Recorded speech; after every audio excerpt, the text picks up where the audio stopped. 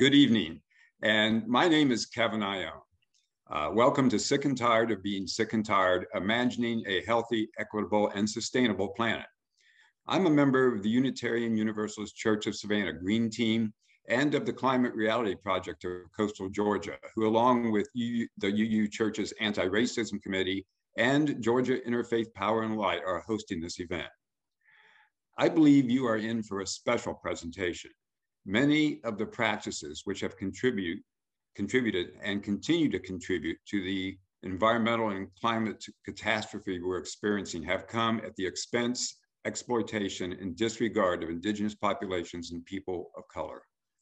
Our speakers tonight, Hermina Glass-Hill, Dr. Kim Cobb, Helen Ray Latson, and Zach Lyde, are here to tell us how that has played out in coastal Georgia and offer ways that we can work together to redress past injustices and stop those continuing environmental injustices that so many still live with. So let me take a moment to introduce our speakers, starting with Hermina. Hermina Glass-Hill is a creation care steward, scholar, activist, writer, and grassroots organizer in coastal Georgia, guided by the African philosophy of Ubuntu, which is based on the reciprocity of beingness and the interconnectedness of humanity and the environment. She is the founder of the Susie King Taylor Women's Institute and Ecology Center, a nonprofit organization that links the history of chattel slavery to ecological destruction and promotes environmental education. In her role at GIPL, Hermina works with Georgia coastal faith communities to assist with greening their worship practices, whether by coordinating a power-wise energy audit or assisting with the launch of a green tea. Dr. Kim Cobb of Georgia Tech, her research uses corals and cave stalagmites to probe mechanisms of past, present, and future climate change. She received her bachelor's from Yale University in 1996, her PhD in oceanography from the Scripps Institute of Oceanography in 2002. She spent 2 years at Caltech in the Department of Geological and Planetary Sciences before joining the faculty at Georgia Tech in 2004. Kim has sailed on multiple oceanographic cruises to the deep tropics and led caving expeditions to the rainforest of Borneo in support of her research. She's received numerous awards for her research, most notably a NSF Career Award in 2007 and a Presidential Early Career Award for Scientists and Engineers in 2008. She sits on the International Plivar Pacific Panel, serves on the Advisory Council for the AAS Leshner Institute of Public Engagement, and is one of the lead authors on the Intergovernmental Panel on Climate Change, the IPCC, Sixth Assessment Report. As a mother of four, Kim is a strong advocate for women in science. She is also devoted to the clear and frequent communication of climate change to the public through speaking engagements and social media. Helen Latson, an activist, cultural preservationist, and speaker who is a activist, cultural preservationist, and speaker who is focused on bettering her community through education and liberal arts. A resident of Brunswick, Georgia for 30 years, Ms. Latson's goal is to pour into the community that helped shape her as an individual by developing for youth and family. A member of the Coastal Black Women's Ocean Memory and Conservation Jamboree, Latson has committed her energy to raising her voice to speak for those most affected by climate change and environmental injustice. A member of the Principled Pastors of the Poor movement, she is co-founder of MAAFA Screams News, a grassroots platform premiering in summer of 2021. And finally, Reverend Zach Lyde was born and raised in Brunswick, Georgia. He served in the U.S. Army from 1958 to 1970 and saw combat in Vietnam in 1967. He returned to Georgia in 1972. An environmentalist, Reverend Lyde, founder of Save the People founded Save the People in 1993 to raise awareness and bring change to residents affected by chemtrails and Superfund sites that were left by factories and mills in the city of Brunswick, Georgia. A street preacher activist, Reverend Lyde fights tirelessly for the elimination of poverty. Founder of the Principled Pastors of the Poor movement, Reverend Lyde advocates women leadership in a Confederate state bent on maintaining slavery. Thank you all. And as she said, we're already taking things into the question box. We'll get to those at the end of the speakers. I'm eager to get into this because it's going to be a really good program. So let me hand it off just for a moment to Jane Rago, who's the chair of the Anti-Racism Committee of the Unitarian Church. Take it away, Jane. Thank you, Kevin. I just want to thank everybody for being here tonight, and particularly thank Equitable for giving us this really wonderful opportunity to work together. I'm so excited about tonight because so often in our mainstream conversations, the conversations about the environment and about racial equity sometimes only tell half the story. And the conjoining, having a full conversation that brings these two not at all disparate, but completely linked together concepts into a sharper relief, and one that asks us to really think about accountability to each other and equity to each other, and also what stewardship means in a larger sense than just the earth, but to communities around us and the communities that we are in. So thank you. And I'm so excited to hear Hermina Glasshill. So I'm going to be quiet now. Thank you all so much for joining us this evening. This is a conversation amongst all of us, and it will go as such in terms of the format.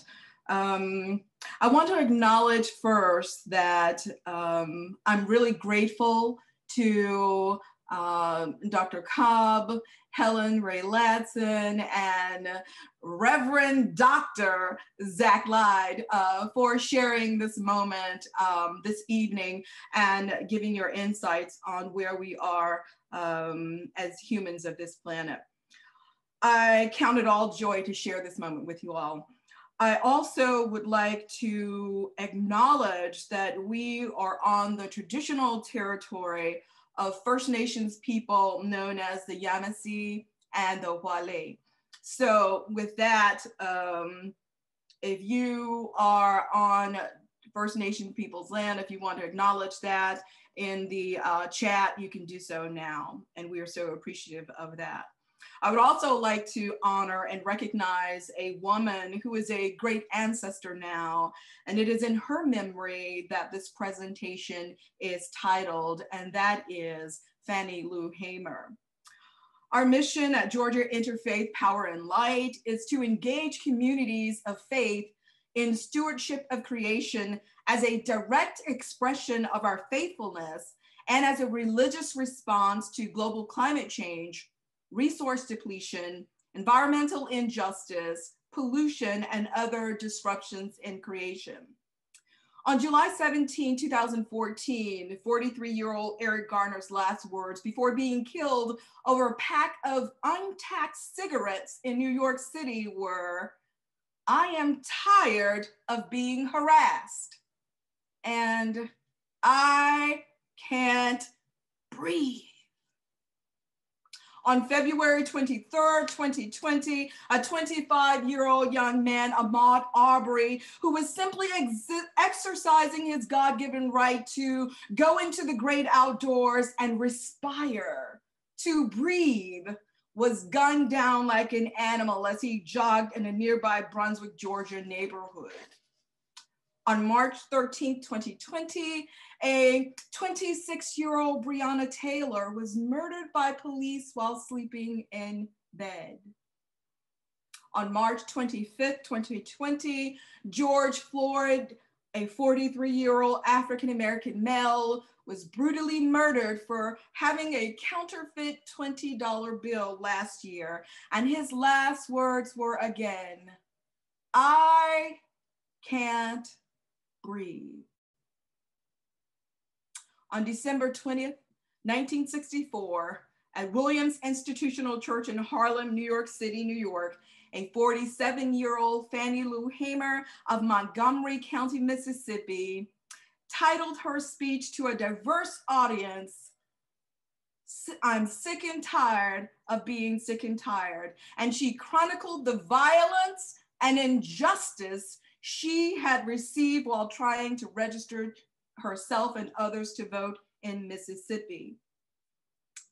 Whitney, you can play the short clip, please. Thank you.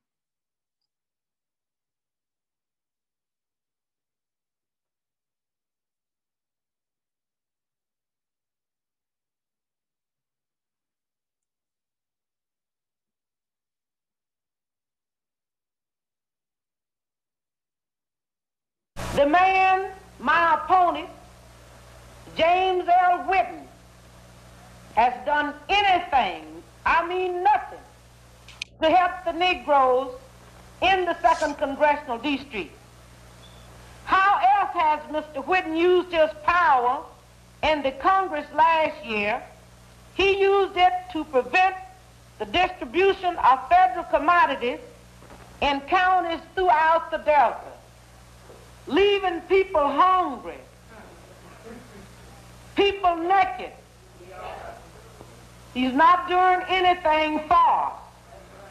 And it's time now, as he was not representing all the people because he wasn't representing the Negroes at all. It's time for us to do something about that. And we need your support. We need your vote. Because if I'm elected as Congresswoman, things will be different. We are sick and tired of being sick and tired. For so many years, Negroes have suffered in the state of Mississippi. And we are tired of people saying that we are satisfied because we are everything but satisfied.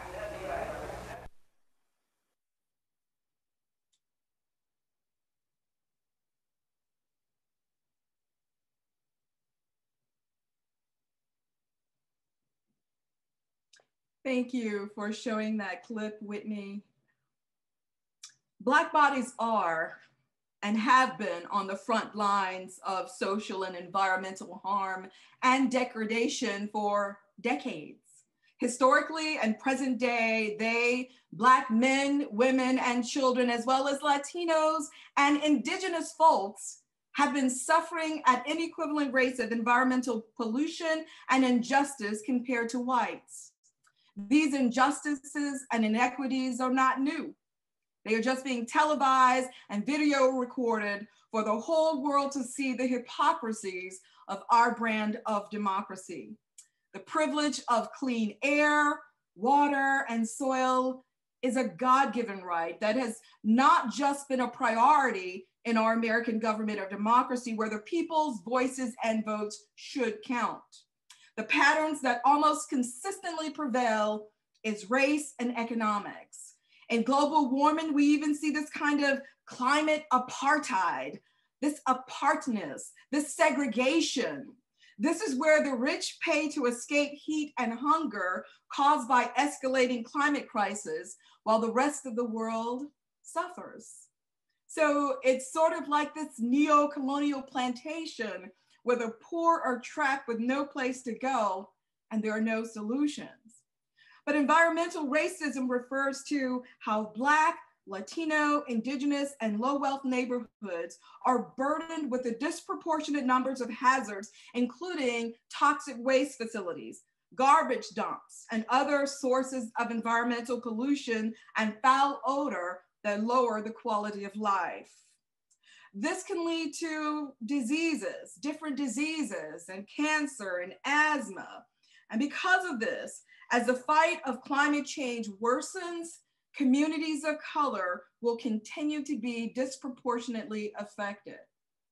According to Green Action, environmental racism is caused by several factors, including intentional neglect, the alleged need for a receptacle for pollutants in urban areas, and a lack of institutional power and low land values of people of color. It is a well-documented fact that communities of color and low-income communities are disproportionately impacted by polluting industries, and very specifically, hazardous waste industries, as well as lax regulations of these industries. For more thorough insight, I would suggest you read the work of the father of environmental racism, Dr. Robert Bullard, author of Dumping in Dixie, Race, Class, and Quality. This book continues to be a path-breaking call for environmental justice in the United States. Activist Elizabeth Yean Pierre is an internationally recognized Puerto Rican attorney and environmental climate justice leader of African and indigenous ancestry, born and raised in New York City. She is the co-chair of the Climate Justice Alliance, and she says, climate change is the result of a legacy of extraction, of colonialism, of slavery. She sees the fight against climate change and racial injustice as deeply intertwined, noting that the transition to a low carbon future is connected to workers' rights, land use, and how people are treated. And she criticizes the mainstream environmental movement, which she says was built by people who cared about conservation, who cared about wildlife, who cared about trees and open space, but didn't care about Black people. The environmental justice movement has broadened the perspective of environment beyond the scope of conservation and preservation of natural resources, and has defined the environment simply as where we live, where we work, where we play, where we learn, where we pray. Environmental justice refers to those cultural norms and values, rules, regulations, behaviors, policies, decisions to support sustainability, where all people can hold with confidence that their community and natural environment is safe and productive. Environmental justice is realized when all people can realize their highest potential without interruption by environmental racism or inequity. Environmental justice is supported by decent paying and secure jobs, democratic decision-making, and finally, personal responsibility and empowerment.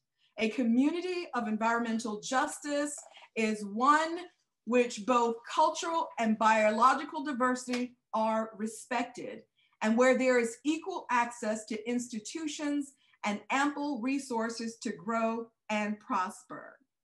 Those of us in this work, we should begin to see ourselves as modern day environmental abolitionists. With that, I will begin with a few questions. I believe that we all are climate informed as well as climate impacted. Some of us more so in one category than the other, but we're all humans on this planet and we all are impacted. So I'll begin with the question to Dr. Kim Cobb first, and Helen and Dr. and Reverend Lyde, you all can respond as well. And that is, how does weather phenomena like sea level rise, flooding, and extreme heat exacerbate ground level and air pollution? Thank you so much for that question, Hermina. And it's such an honor to be here, hosted by Equitable, this organization that I've admired for so long, and grateful for all of your work and for really holding space for this very important and very timely conversation. To your question, the compound threats from air pollution, from heat extremes, from environmental hazards that come with flooding in particular. These are all raining down on communities that are already exceptionally vulnerable to environmental hazards for decades now, as you have well articulated. And so when we think about how, specific to your question, temperature exacerbates air pollution, we know that just from a purely chemical perspective, there are reactions that occur at higher temperatures faster and more effectively than they do at lower temperatures. And this exacerbates the pollution around ozone prevalence, a very dangerous air toxin for humans that's regulated by the Environmental Protection Agency. And speaking to the vulnerability landscape, though, when you think about how this lands on communities, you have to understand that asthma is more prevalent in communities of color than in wealthier white communities. And so when you think about what that means for the nexus of air pollution, which can be chronic or acute, and heat extremes. These are exactly the kind of pile-ons that increase vulnerability and are, of course, going to really put communities of color, historically marginalized communities, directly in harm's way with climate change. But I think what I really want to stress is that is a factor that is a combination of chronic exposure and vulnerability that we've had baked into, unfortunately, into our society for decades now, that climate change is going to exacerbate going forward. And that's really one of the take-home messages from the climate justice community. Reverend Lott or Helen, would you like to respond to that question?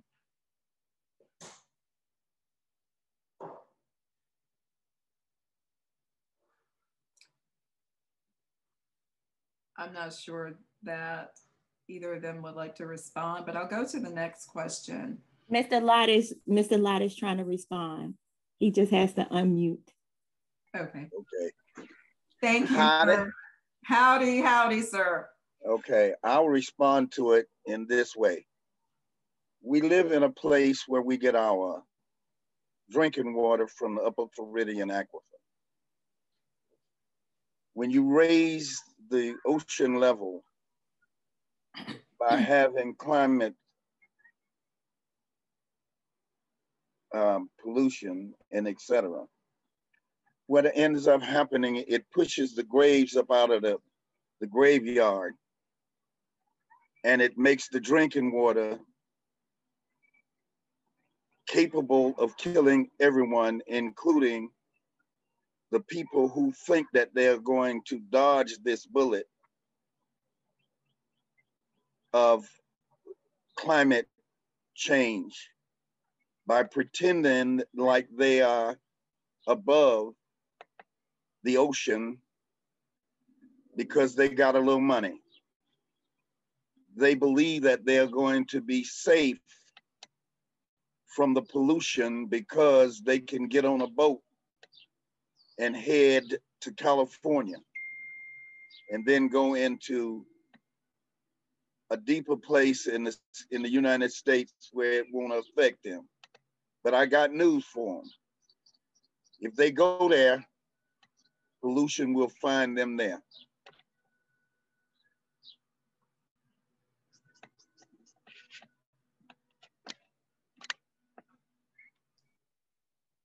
Thank you, Reverend Lott. How have, and this is for any of you, how have you been a witness to environmental injustice and racism in your own experiences? Can you share those experiences?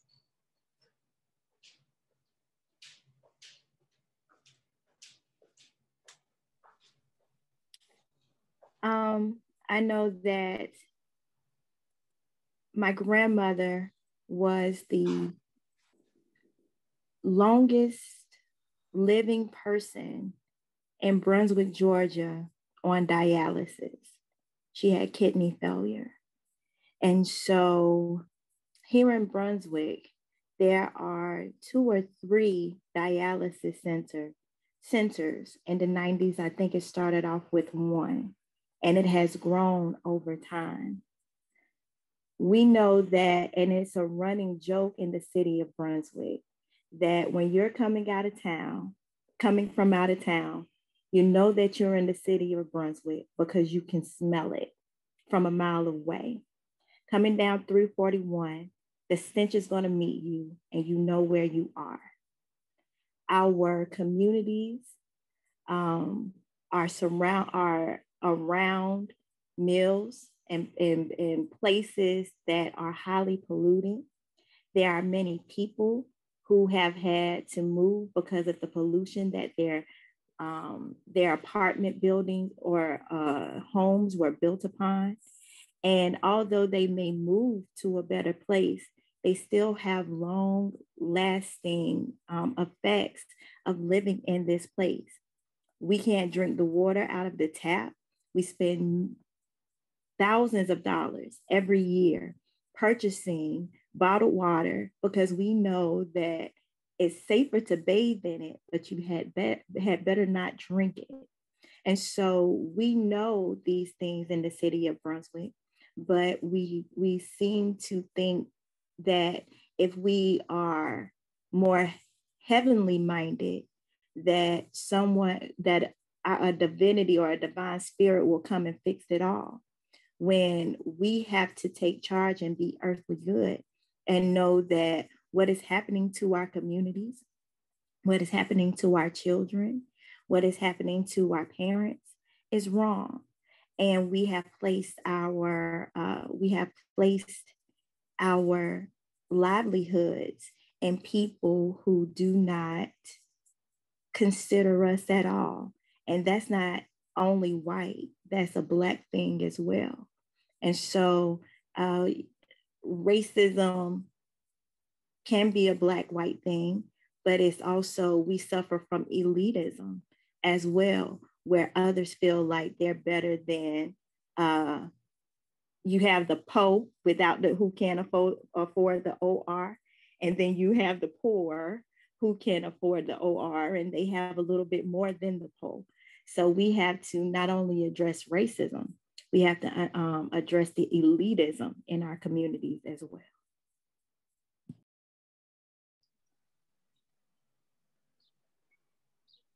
Reverend Lloyd, were you going to say something?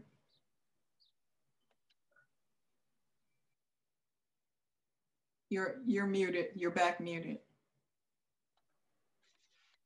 No, not really. I was satisfied with what Ms. Helen said. I wanted to kind of add on to that. I think it just speak to that good question, because I don't want to let it go unanswered. And that is, I think, to speak from the position of somebody who's been late to the realization of the notion of systemic racism, late to the notion of institutionalized racism in our country. And certainly as somebody who has, I think, maybe 3 or 4 years ago, kind of transitioned into a role of trying to advance climate action at every front wherever I can, have also been late to the realization of how wedded climate action is to racial equity and justice. And so, we could go on and on talking about, why I was as late to that realization, but recognizing that, systemic racism means that, a good part of that lives in me as well. And an institution that I call my employer in my professional home, Georgia Tech, and thinking about how we can, work to counter that in everything that we do is, of course, now, everybody's kind of thinking about that, but what does that actually mean on the ground in the work that we do, in the partners that we choose, in where we resource and direct our funding and our time and our efforts. That's where I think this conversation really takes life and becomes more than just some truism and aspirations. And so I'm humbled to be a life student of Dr. Mildred McLean, the director of the Harambe House in this pursuit. I'm grateful for her patience and her tutelage and helping me work towards climate justice for coastal communities, underserved and historically marginalized coastal communities. I'm grateful for her paving the way and building the decades of groundwork that allows some people like me at Georgia Tech who want to learn and work alongside her and help her to work with her. What an honor. So I'll give all those props to her for some of those awakenings, and hope that there are many more ways for academics like me who are blinded to so much of what we could do that's transformational, in hopes that there'll be many more to come, especially as climate change becomes a calling to these institutions of higher education. So that's my one little lens on this, but grateful for all the previous words. Thank you, Kim. Reverend Lyde, could you speak to, I'm getting back to Brunswick as this geographic location here on the coast that has experienced, as you and I have spoken before, the most polluted zip code in the state.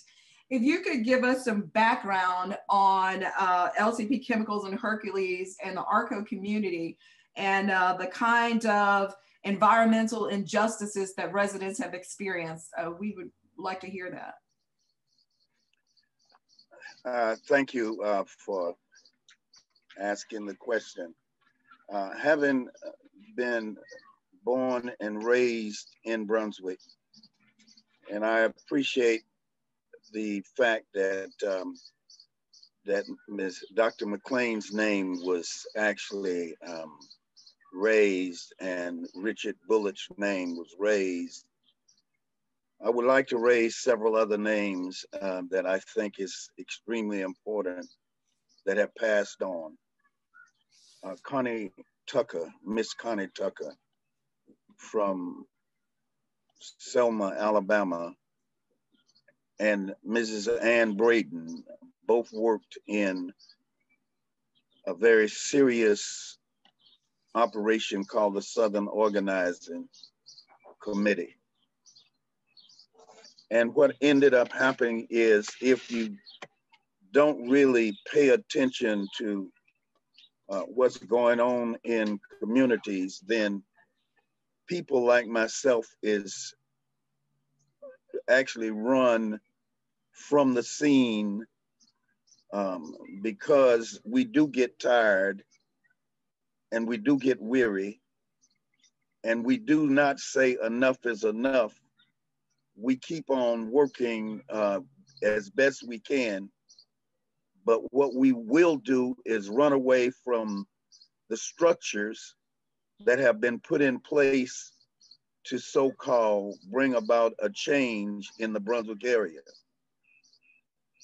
Brunswick became the most polluted zip code in the state of Georgia based on the fact that 27.5% of the Superfund sites is in this particular zip code. 17 RICO sites is in this particular zip code where they are not managed by the EPA, but managed by EPD. Hundreds of illegal dump sites exist in this community. And so when you have that kind of relationship with death, then what you have to do is you have to reevaluate how you do, what you do, and how you do it, and what you do. What we had to do is because we took on the idea that the government, and when I mean the government, I don't mean Republicans or Democrats. I mean the armament that was supposed to protect us, EPA and EPD, was soiled by the oppression that they got from the Confederate forces that wanted to poison the entire community while they moved out of the district over onto St. Simons or Jekyll Island or north from here, because they knew that Brunswick had toxaphene everywhere. If we went into the parks, toxaphene was there. If we went to pray, we had to walk across toxaphene-laden streets. If we went to shop, we had to pass Superfund sites that had caused young folk to have deformed, and I try to be nice here, Hermina, for you.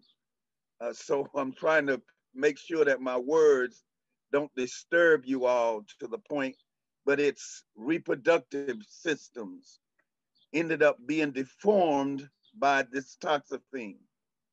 And toxaphene is everywhere. You can't say that toxaphene did not get to St. Simon's because you can't control the wind. You can't say that it can't get to St. Simon's because the water is interconnected. So the people who got the grants to pretend they were going to work on behalf of the poor were put in a position to where they believed that all they needed to do was argue the science, and they were safe living where they were, and we were going to bleed and die here as Black folk in this criminal environmental injustice system. Our words matter. And I have long run away from the idea of environmental justice. Because if you say environmental justice, then what you're doing is you believing that somehow you made some advancement against the air, the water, the soil that is polluted. And so I think that our conversations have been too mild, too weak, and too compromising to be able to bring about the difference that we need to make in all of these communities. Especially when we talk about the notion that the po, my girl was clever when she say the po and the poor. The poor was Black folk. The po is the folk who have been tricked into believing that they are white, so they're going to be able to move into the higher class one day if they just keep their mouth shut or do the bidding that the powerful and the politicians want them to do. I could speak for hours on how we were raised smelling this. I need to say it, sister. Can I go and say smelling this doo-doo? I can raise the issue to how we drank the water. I can tell you how my granddaddy worked at Hercules and came back when I graduated from high school and said, son, please do not go to work to Hercules. They have almost killed me. And I personally want to come here to your graduation and beg you not to work to Hercules because they have been destroying the lives of people. Hercules, people look at toxaphene, but they don't look at Agent Orange, which they also developed. Hercules had 17 military manufacturing operations across this nation. That was what they was into it for. That's what they did. They started with gunpowder. And I can tell you, we have lived with it all of these 82 years I've been here.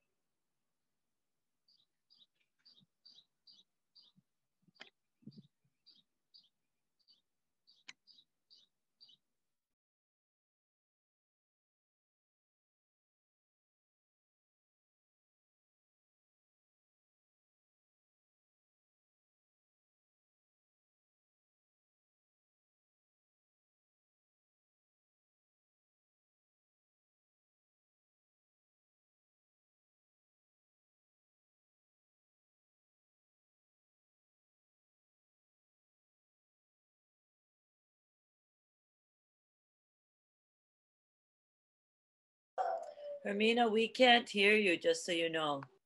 Oh, Reverend Lyde, can you speak to the ARCO community that emerged around these toxic facilities, industrial sites? I can tell you, speaking to you about ARCO, my mother was born and raised out there. And you had to be careful what you ask for. ARCO, became a community that was segregated in its living quarters because Arco Oil was the major business in that particular area. So they built housing for Black folk and housing for white folk. And when they built the housing, one was on one side of the road and one was on the other side of the road. And so the poverty increased on the side in which my mother was born and raised in. The poverty did not decrease with on the side where the Caucasians lived, but the poison in the area intensified. And the reason it intensified is because after Arco Oil left, there were other operations that came into existence at the LCP site, or where Arco Oil actually existed. Around it came a operation called Georgia Pacific. Around it came an operation called LCP, Linden Chemicals and Plastics. Linden Chemicals and Plastics came into existence because they were going to assist Georgia Pacific in making the product that they have, which is the largest chlorine bleach paper plant in the world, become white paper. And they used a manufacturing operation that used mercury in order to develop that chlorine that was piped over to Georgia Pacific. You have to be careful what you ask for, because we went out there and prayed at Georgia Pacific, took them on, and we didn't have the resources, nor did we have the dedication from our white counterparts to work with us at the level that you need to work at to get rid of poison. You can't play with these people. You can't come in there talking about what you want to do is argue about particulate matter and how much we will be able to live with, when the mercury is falling into the ground 275 feet, rolling over into the Brunswick River, poisoning the shrimp, the crab, the fish, leaving LCP one of the biggest operations now that exist in the Arco area, with Honeywell over there, because they are one of the people that was in that particular region, now trying to take on the idea that they are going to clean up LCP and make it a brown field. Be careful what you ask for, because we went to wrestle with all of them, didn't have the resources. David Koch and his brother, I think Charles, who is dead now, bought Georgia Pacific. They destroyed all of the white housing over there. They left the black housing intact. I believe that what is going on now is that there is an attempt at having folk with the grant money come in with Honeywell, buy the properties up, send the black folk who live there, the poor black folk who live there, in trailers somewhere deep into the woods, so that what can happen is we will be forever kept impoverished in this particular community.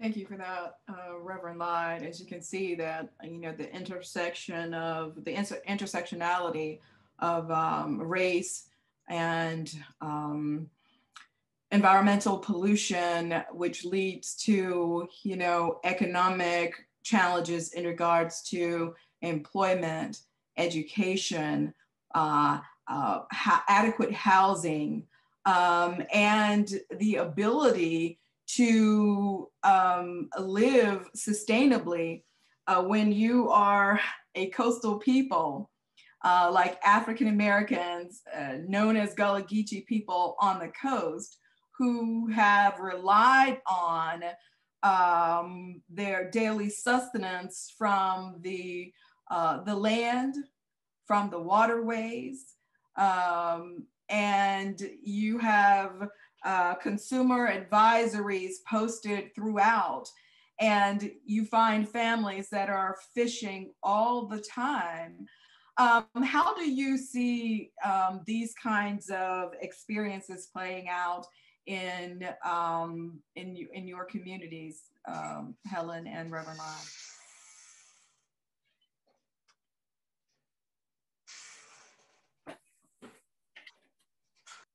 I see them playing out. I see them playing out when you go to the schools and almost about 75 to 80% of those children in that school are on some form of medication to make sure that they are, excuse me.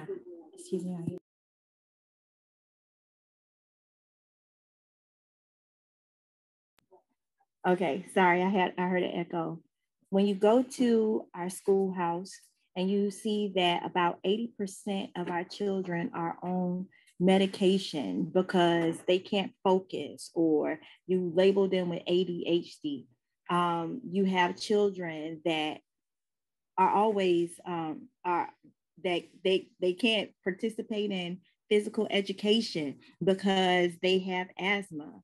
How do we see it? We see it when you have a crab boil every weekend, but you know that not only is the seafood contaminated, the water that you're boiling your seafood in is contaminated. How do we see it? We see it with dialysis centers everywhere.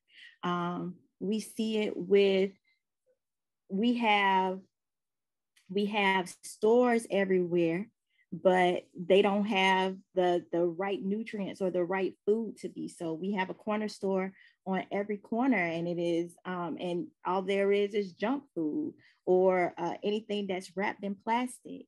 We don't have any raised bed gardens. We have, we see it all the time in so many ways, in so many instances where projects have the we inspire for these wonderful projects to come and help in our community, but in the middle of the progress being made, it just stops. It comes to a complete stop. So there were the opportunity to raise the vibration in the community, the opportunity to make the community better. It stops because it's given to a community that seems to be better or needs to have it more than the community that really needs it.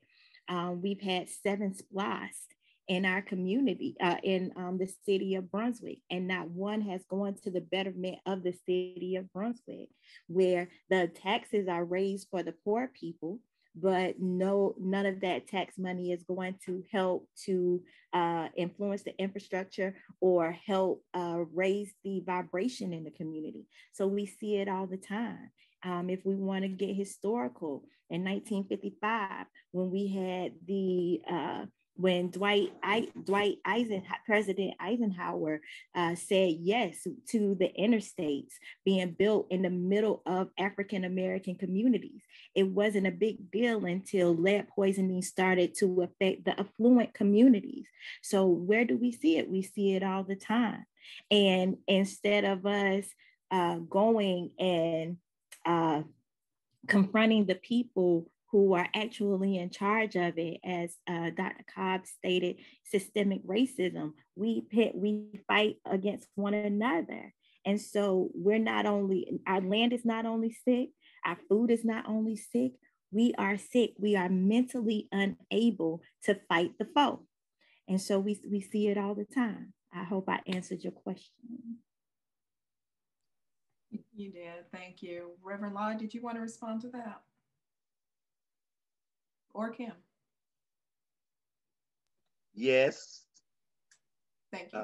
I had to come from outdoors so you could see me. Well, the birds were chirping so really beautifully. Dark. The birds were your choir. They were chirping so beautifully with you. And I had to come inside before this thing blew up. Okay. So therefore, the question you asked, how do we see, I guess, our future in this? Is that the question? How do you see the injustices playing out in your everyday lives? What did she say? And oh. I Yeah, spoke okay, about. I'm glad. Go ahead. I'm glad for that one. How does injustice affect us in our everyday life? Everything around us is criminal. We live in what is known that Helen and I have labeled as the sanctuary of corruption. If you go to the federal courts, corruption is there. If you go to the high schools, corruption is there. You may not know it, but one of the oldest high schools in this country is here in Glenn County. They have saved their history brick by brick, building by building, including going all the way from Sterling to bring a building that was built in the 1800s back into that was shipped out in 15 or something to that. They brought it back into the Brunswick area so that their history could play out. Well, our history has been absolutely destroyed. We were the salt of the earth. When a lot of people had to march to vote, we didn't. When a lot of people had to beg for crumbs from the rich man's table, we were in the Green Book. The reason we was in the Green Book is because we was on the chitlin circuit. Helen and I have started what we call Hot Stank, so that what we can do with Hot Stank is we can present the destruction of the evil that exists in this nation and people feeling guilty about it, but not actually doing anything about it except having conversations. So we ran away from conversations, and Helen has been trying to bring me back to conversations because I was out there as a minister making a decision that the old theology that we practice, dealing with the idea of forgiving, forgetting, and loving, was not working. That we needed to, in fact, see Jesus for just what he is, a thug. And as a thug, we know that thugs don't give up easy. Ask Tupac Shakur, who is a prophet in our church. Ask the folk who, in fact, can tell you that if you work with the poor at the level that we are working with them at, and women, including white women, see, y'all been left out, beaten to pieces, and think that y'all don't need our help. But I know better. See, if we don't get rid of white male privilege and black male compromise, what we gonna end up with is this trash forever. Therefore, principal pastors of the Poor Project came into existence to do two things. Work with women. Thank you for being on, Glass. Work with the fact that we believe that if women are given their proper respect and we don't walk with them against them, like the Catholic says women can't preach in their pulpits, and the Baptists say that women can't preach in their pulpits. We've watched women go through all of that lynching and craziness that have caused us to be where we are and not have male counterpart figures working with them. So we, with the principal pastors of the Poor Project, we are dedicated to working with women as our leaders. And we are dedicated to eliminating poverty. So if you want to go with us, slow with us, I will quit cursing, because that's what Hermina begged me not to do.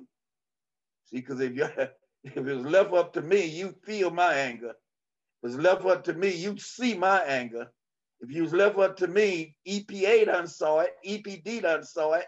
They done everything they could to prevent us from getting rid of this criminal system they got, including, there was a guy by the name of Walter McNeil, he dead now, poor thing.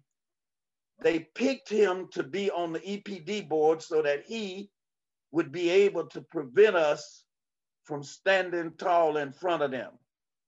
We ain't going nowhere. Ask the federal government. But what we ain't gonna do is we ain't gonna follow the leadership of weak folk who don't know that looking at science ain't the only way to look at this. The way to look at this is from the noses, from the ears, from the eyes, from the places like Arco and Brunswick. Look directly into the eyes of these folk and say, look, let us work together and find solutions together and quit playing. We did have, because of Hermina and Paulina, what's her name, Paul? We had a visitor, yeah, Paulita, we had a visitor from the state of, what was that state? Rhode Island? Rhode Island. Kim was a part of that too, Reverend Lyon. Yeah, the white boy came right on down and sit with us in the park, crossed his legs, and he heard us. Now what we believe is that we need to bring him back, Warnock, because we know he done run from the Gullah Geechee community up there to that so-called church where they want peace at, and Asaf, the Jewish guy, bring them all back down here so that they could learn the problem instead of deciding that they have the solutions without looking directly at the problems for the changes that we need. If they come, I guarantee you their enlightenment will change. We appreciate Dr. McLean.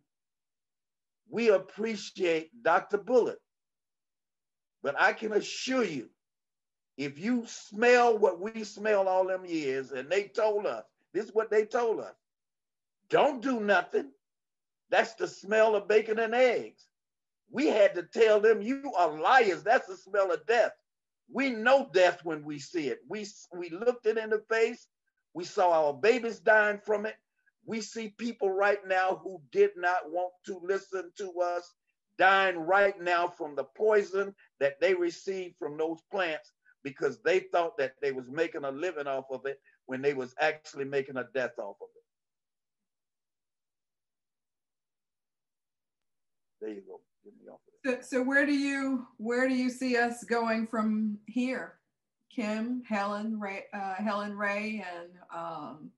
Reverend Lyon. What are some of the solutions as we look for a healthy way of imagining our world, an equitable and just way of envisioning a world in which we all have to live. And as you all have said, there's no escaping the climate crisis.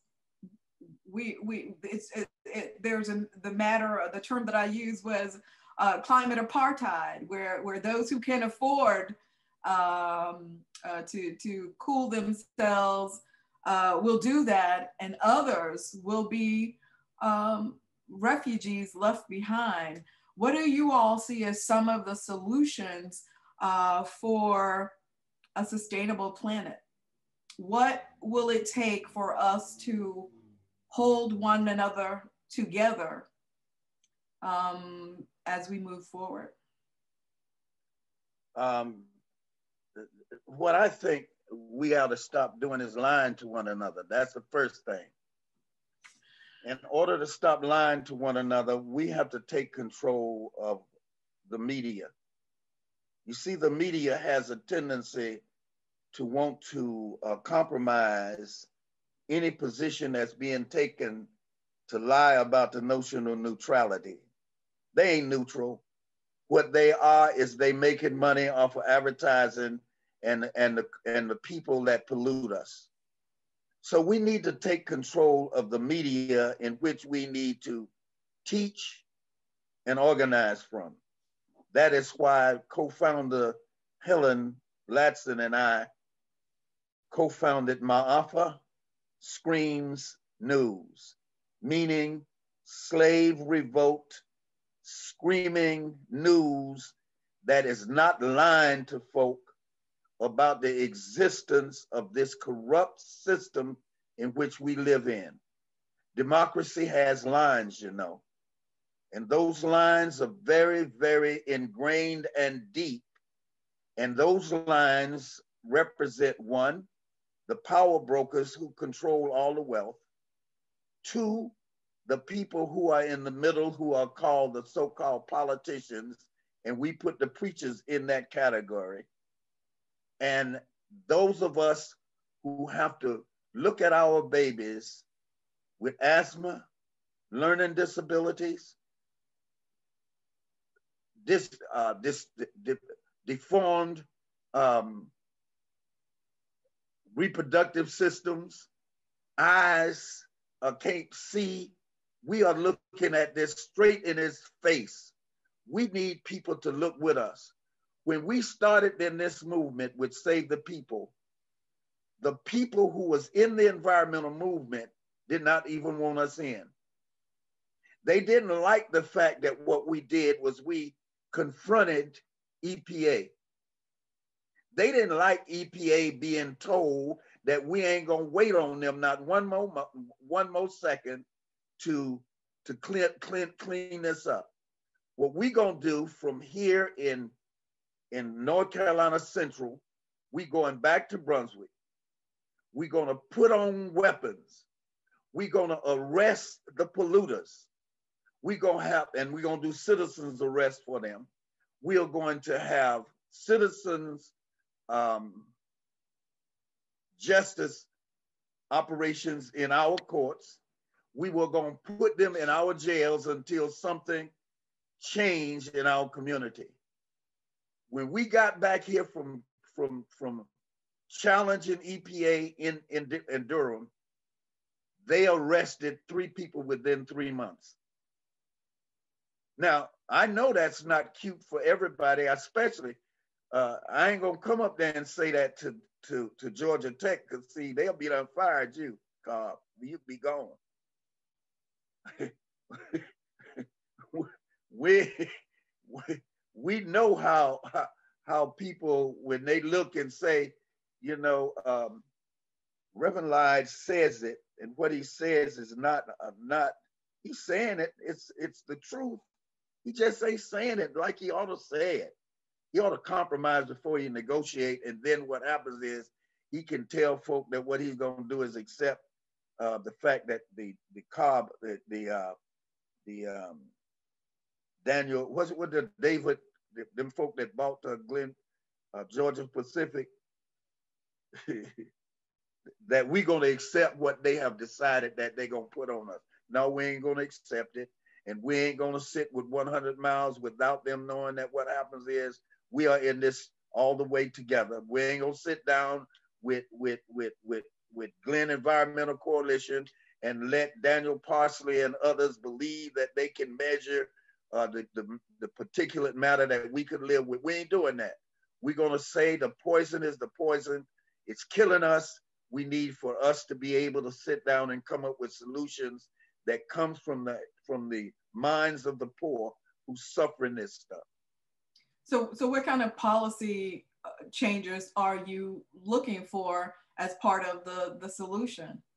Well, one of the policy changes that you definitely need is EPA and EPD not allowing the polluters to regulate themselves. That's one of the policy changes you definitely need. One of the other policy changes you need is to be serious about elections and get rid of some of them people who playing games like that dumb so-called representative who got all that money representing us.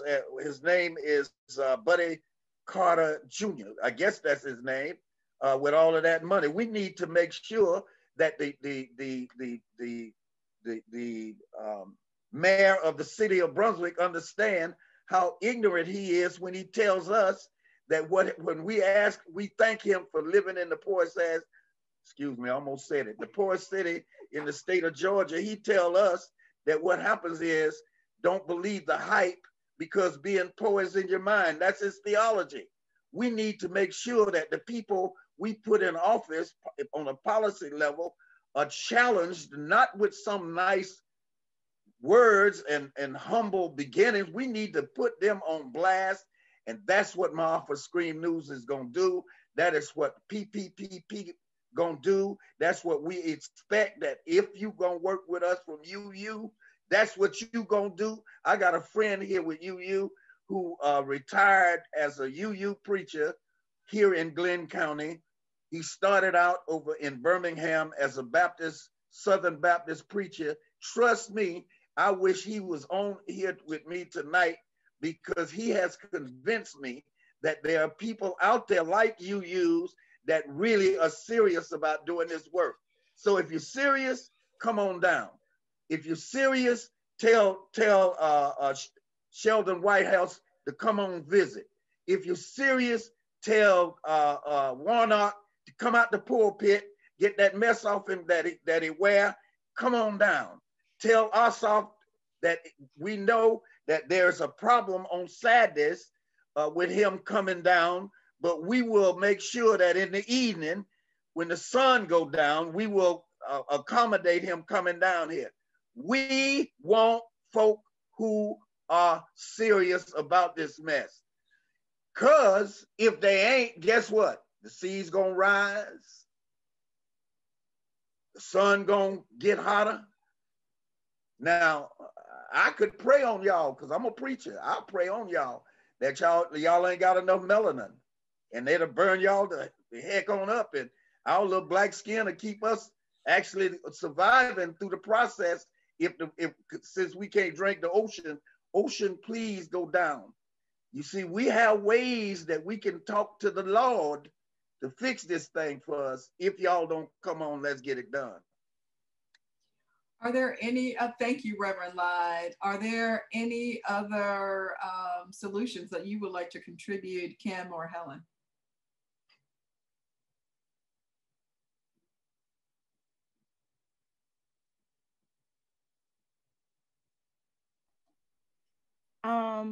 As of now, we are in the process of being able to start off with 60 residents in the Brunswick Housing Authority, educating them on the air pollution that is going on.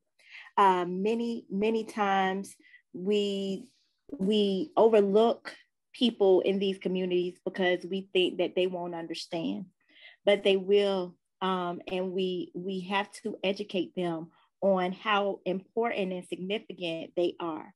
Although the people in lower income communities have a smaller carbon footprint, we still have to drink out of bottled waters, and those bottles add up to pollution.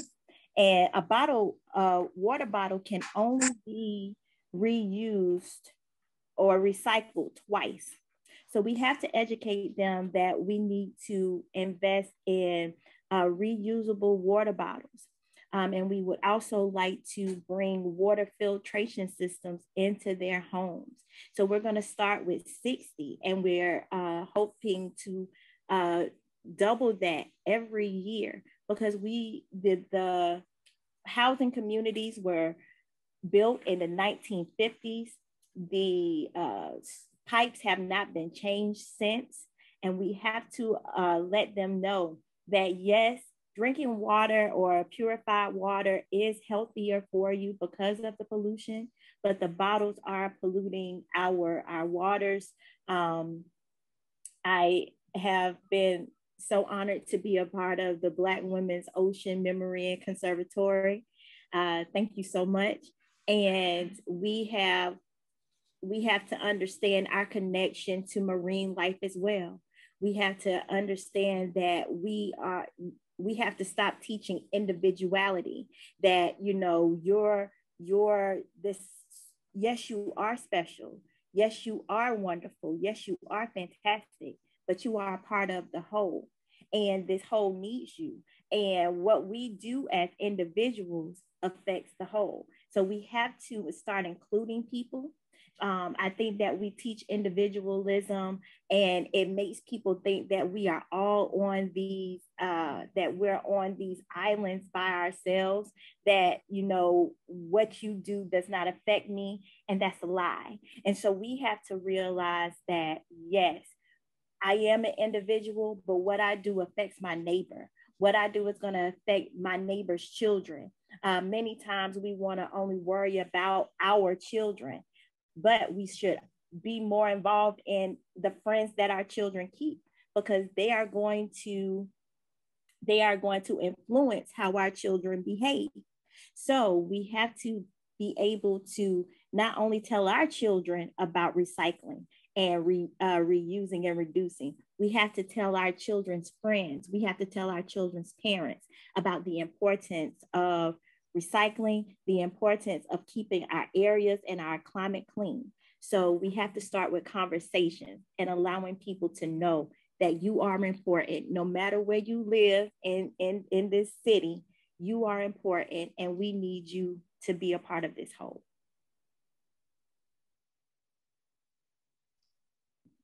Well, I don't have a lot to add to those calls to action, which you know, I certainly second. I would like to talk a little bit, and I think this resonates with what both the Reverend and Helen have been talking about around, you know, how do we create, you know, hubs for engagement, for moving forward? How do we work with existing networks and partners to envision something that could be 10 years in the future if we work together towards that thing? What does that look like? What do folks want to see? How do we take the problems of today and turn them into opportunities? And I wanted to talk about something that we have possibly growing in Savannah, which is started around these sea level sensors, which is helping us keep an eye on coastal flooding and then the patchwork that it shows up as, frankly, and keep an eye for keeping people safe and people's livelihoods safe today, but also starting to some really important conversations with the city and the county about what's going to happen in 10 years, what's going to happen in 20 years, what's going to happen in 30 years. What about this development that you just green lighted? What about this planning process that's considering where to put that next biggest development? Who's at the table? What data are you using? How are you working through this process? And so we've quickly moved from, hey, these sensors are going to solve all the problems to, you know, these sensors are really not even almost the problem itself. The problems are already been here for decades, as have been so beautifully articulated here. And when we think about working with communities like Hudson Hill and Dr. McLean, you know, we hear about the air pollution. We hear about the proximity to environmental hazards that can come washing into their communities during these flood events that they worry about day in, day out. We hear about all of the corridors of truckers coming by in and out of the port all the time, crisscrossing their community. And so we hear about the lead in the soils and how they can't build the raised beds that they would like to build urban farming for their communities and engage their youth. We hear about how their fear for their young people, how they're not certain what kind of job prospects they will have, that they hope that they get the skills training that they need, that they hope that they stay.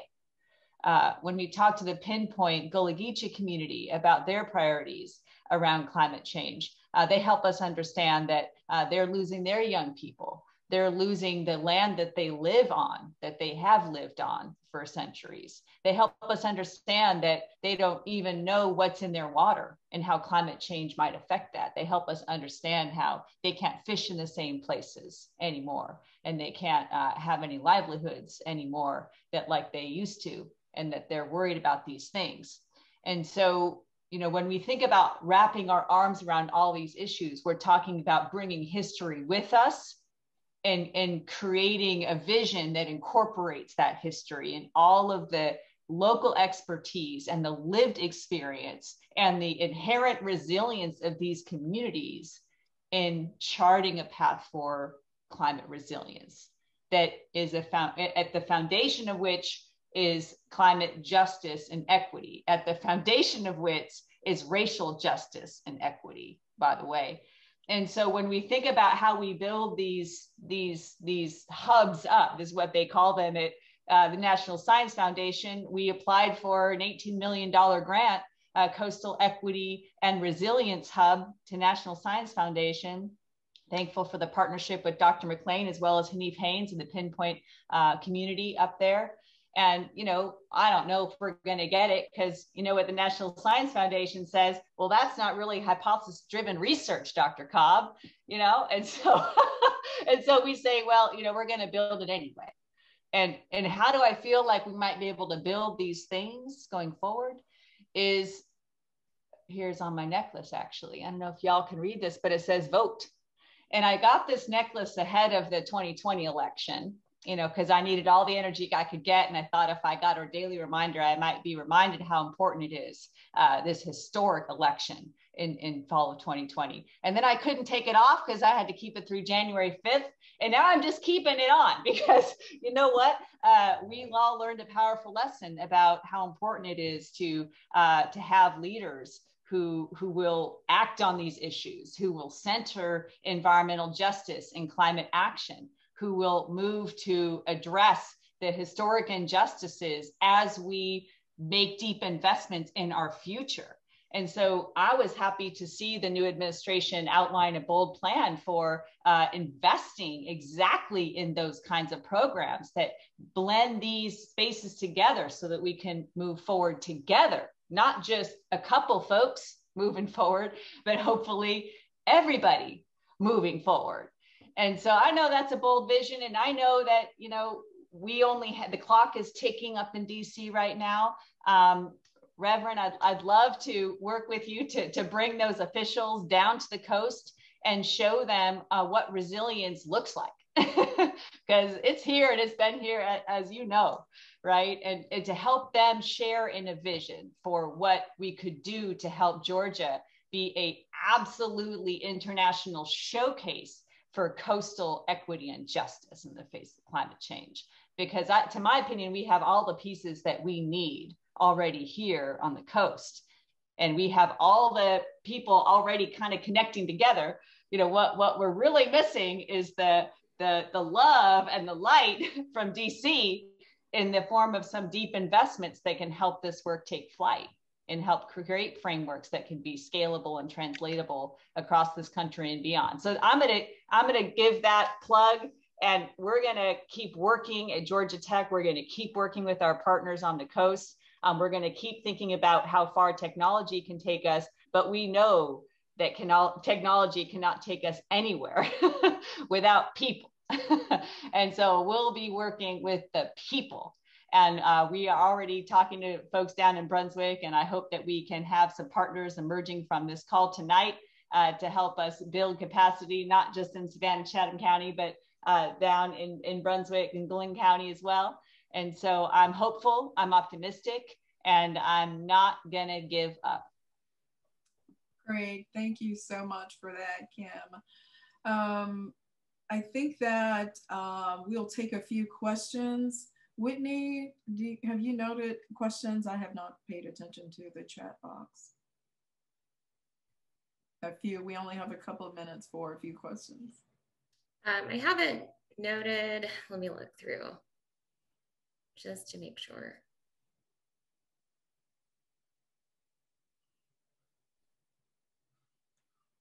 Kevin asked, do you have a campaign to put pressure on our senators to come down and listen and learn? Which I think we talked about a little bit, but if you guys want to expand on that. I will expand on it. And first of all, Cobb, you don't mind me calling you Cobb, because see, I don't want to disrespect any woman, because see, we need y'all. We believe that we're going to be walking beside you. But we'll take your help in bringing them down for education. Policy-wise, I do believe that we ought to attack the education system itself for a curriculum that makes a difference than the Confederate lies that's been told. And so I do believe that if you would, Kevin, and get involved with us, and we can get you involved in with this UU preacher down here. And Jane Page, we calling her name because we gonna call her out if she don't work with us. I'm telling you. I know Jane. I know her too, and we gonna make sure that they know that we tired of letting folk compromise before they negotiate, talking about some good trouble. Good trouble is a absolute mess. It has nothing to do with what you got to do in order to get rid of this poison and get this water and this climate change fixed. You can walk across the Edmund Pettus Bridge, but you can't take that whole ocean in and believe that what you're going to do is have a good life. Thank you, Reverend Lai. Is there any other questions, Whitney? But feel free to put your camera on and to unmute. You're welcome to ask questions of our panel.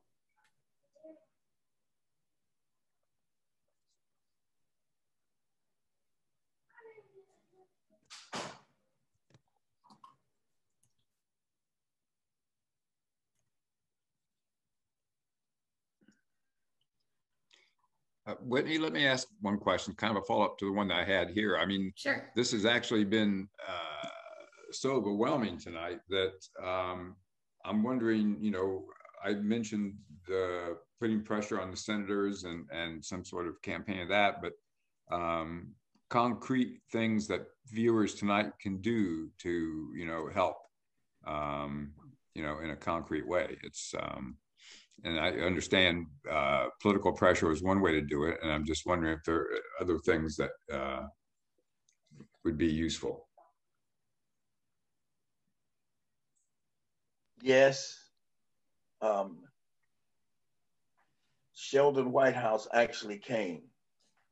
We need for you to come before we invite the big guns to come down so that you can see the monument that we're trying to put up based on the racism that was created by for returning veterans coming from World War I, World War II, Korea, Vietnam, like I came from, and being mistreated. If you can sit at that monument, you can get a flavor of what it is that we actually need to do in order to make sure we compel them to come to Brunswick. Okay. Yeah, thank you. Come down and look. You can join us in the efforts of raising the awareness in the Brunswick Housing Authority, where, you know, we are now starting to raise funds to make sure that we have enough water filtration systems, where we have people who will come and speak to the residents of the housing authority, to show that not only are we here to educate you, but we're here to help you as well. There are many ways. You can join us in conversations like these when we present to the residents of the housing authority. It's not about, you know, lullabying them, but convincing them and letting them know how imperative their presence is in the community. And so you can help us with literature to give them, where we can give back bags full of education to literature and education to them. You can donate reusable straws. There's so many things that we can do to help in efforts, because we're taking small baby steps.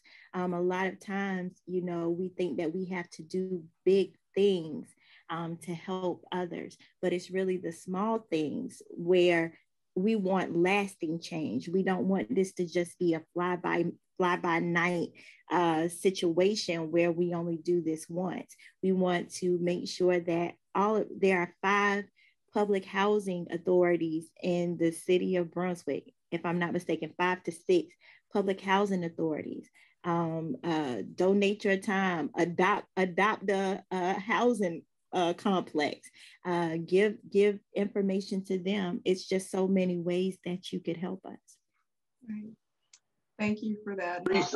Teresa Grady, you ran away from us to New York. Get off the air. We don't need people who done made a decision to abandon us and then come get on a conference virtually from hundreds of miles away and say you gonna help us. We want people who want to actually get involved in this fight, stay in this fight, and let's get busy, because what has happened is the games have been played too long. Big steps is what we do need. We don't need your straws. I don't. By the way, you all, Reverend Lyde and Teresa are friends, so it's not like he's talking to a stranger. But I do want to thank you all for your time this evening. We have opened up a conversation and dialogue that we would like to continue here on the coast in regards to how do we mitigate, adapt, and respond to climate change and environmental pollution. And as Reverend Lyde has stated, we don't want to sugarcoat it. Let's call environmental racism what it is. Let's begin to work together in ways in which we mitigate these issues that's impacting all of us, Black, white, brown, indigenous folks. It's impacting all of our lives. But we who are conscientious of tomorrow, and we who live with hope that tomorrow will come, let us work together with coastal communities in terms of what they have stated their needs are. Oftentimes you have these very top-heavy policies and solutions, but if we are working with coastal communities, grassroots community, in which they are communicating to us what their needs and desires are, because as you've seen from these presentations, we are sick and tired of being sick and tired. Everybody's sick and tired of being sick and tired. And climate change, it doesn't have any boundaries. It's coming for us all. Climate change doesn't know that you live in 30320 or that I live in 31320. It doesn't know that. It doesn't have any boundaries. And just because there are those among us who have the advantage of fleeing from climate change, it does not mean that we all should not be responsible, as Helen said, for our neighbors. And so with that, I thank you all for joining us tonight. You